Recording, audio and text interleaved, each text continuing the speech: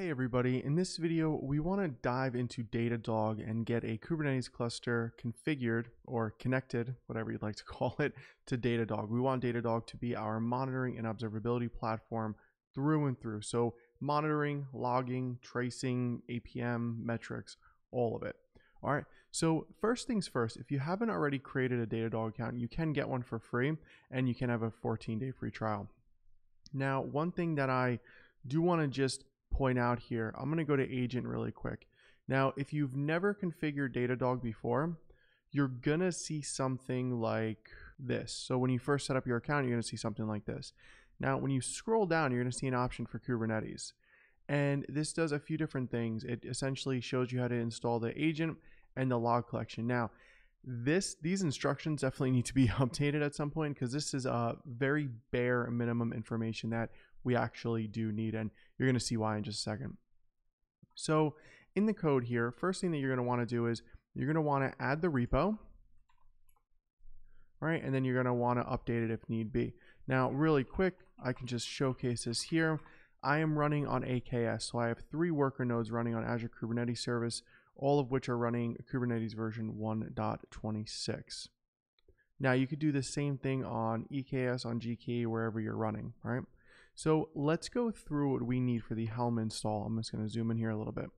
First things first, this installation right here, this Helm configuration, it's going to install the cluster agent and the node agent, all right?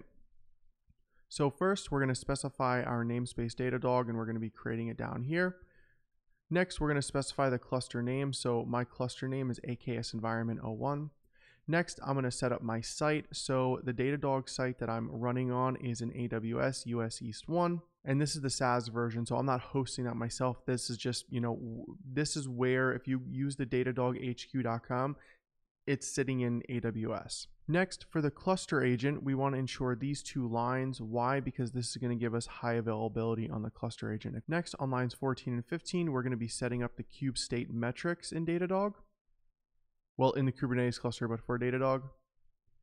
We're going to be enabling logging here. We're going to be enabling the ability to collect all of the container insights. We're going to be specifying our API key. And then we're going to be specifying the process agent. And what that does is this allows us to use the live container configuration, which we're going to see when we install this and get this all up and running in Datadog. All right, so I'm going to go ahead and I'm going to copy this line and I'm going to paste it in right here.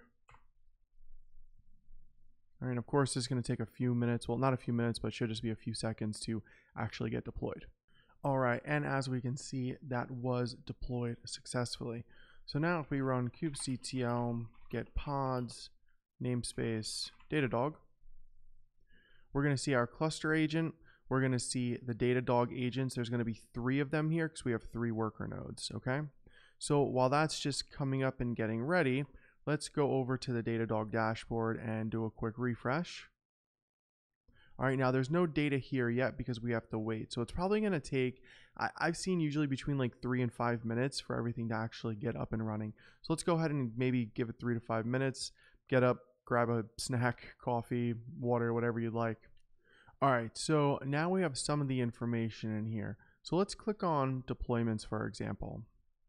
And as you can see, now our deployments are showing up. If we go to clusters, we can see our clusters here as well. If we go to namespaces, we can see our namespaces. And then, for example, if we just click on Datadog, we can see the information here about our deployments. Now, everything is still coming up, so that's why it's not fully available. But that is how you can get your environment up and running in Datadog. So if you want to use Datadog for your monitoring and observability, this is how you can do it.